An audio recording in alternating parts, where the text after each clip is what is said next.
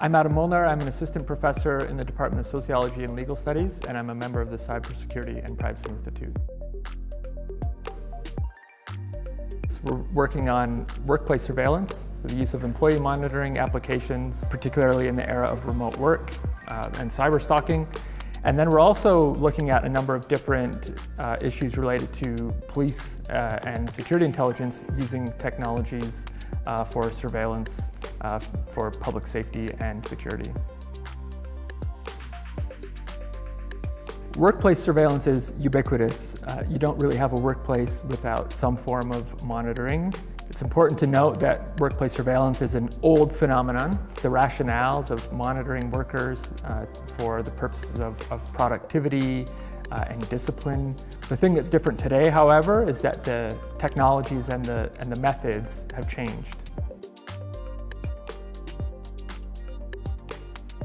We're researching the use of employee monitoring applications in Canadian workplaces, especially during remote work. We're also looking at what the sort of security and privacy risks are. Our research has shown that there are significant security vulnerabilities associated with using these apps.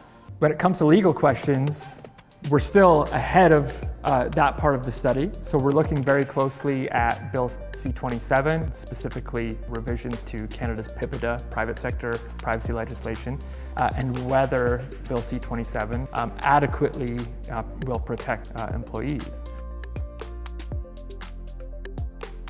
I think citizens can always have a say in how their data is used. In fact, they have user rights, a right to access under Canadian privacy legislation to access information from companies, from the government. I think the challenge exists in, as we move towards technological innovation, the ways in which we're able to get beyond the consent model, where oftentimes users aren't fully aware of the ways in which their data is collected and shared with third parties, and then used in ways that can be discriminatory. Informed consent is probably not really holding in today's day and age when we look at the ways that terms of service appear to your average end user.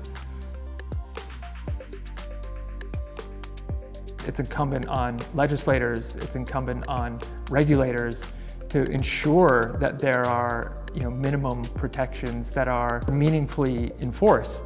Otherwise, we sort of could very easily drown in the number of steps that one needs to take to level up their security.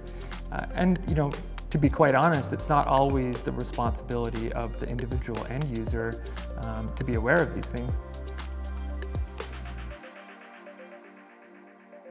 Part of our work draws together folks from sociology, computer science, and law. And then we also try and partner with NGOs and civil society groups.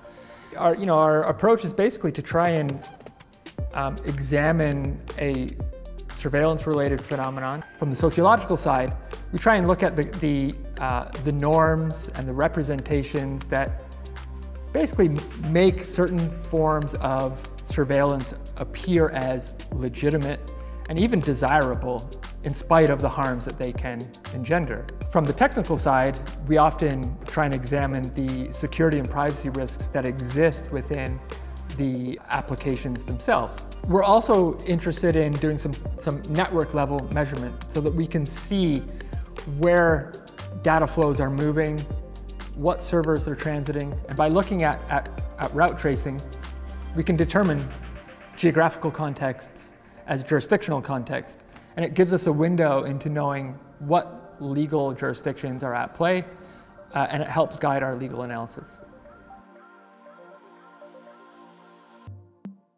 I work in the area of social impacts, law, and regulation. So for people looking to get into cybersecurity and privacy questions, there's certainly demand in having skilled individuals that understand the technological environment and are able to connect that to the broader social issues. I think it's very useful to understand in a very detailed way what's happening at the technical level, how that is connected to broader social and cultural issues, and then also, importantly, where existing regulatory safeguards, existing laws fall short. I would say that you're always going to be bringing more to the table if you understand the connection between the technological environment and critically what the social impacts are.